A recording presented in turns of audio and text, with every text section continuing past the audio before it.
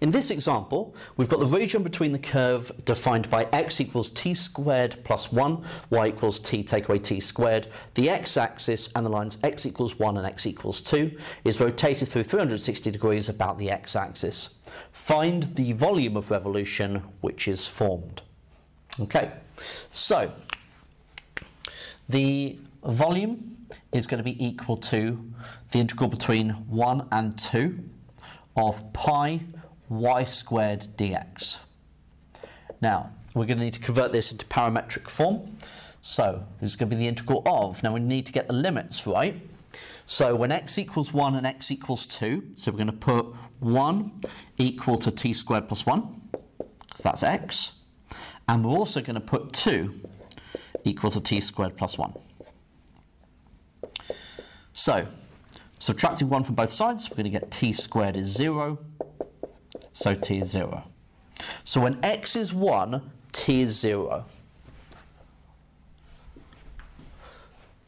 And we've got 2 is equal to t squared plus 1.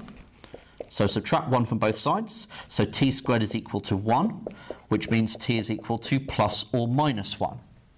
Now, which should we use? Now, in order to check, okay, we substitute the 2t values back into this, into the y values, to confirm that we are actually on the x-axis. So we need y to be 0.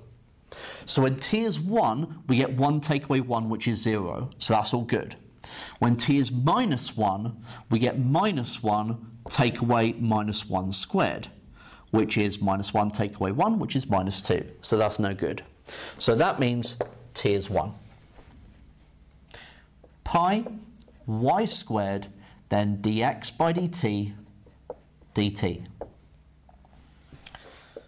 Okay, so I'm going to bring the pi out to the front, 0 to 1.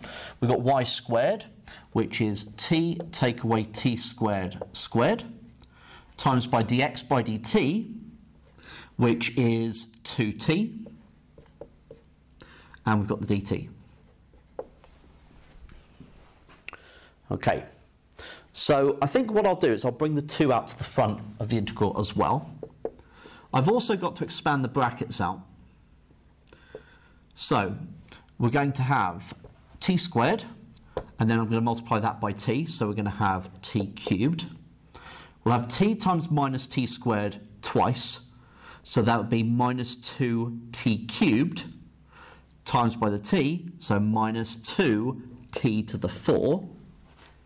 Then I'm going to have minus t squared times minus t squared, which is t to the 4, times by t, so plus t to the 5 dt. So that's expanding the brackets out.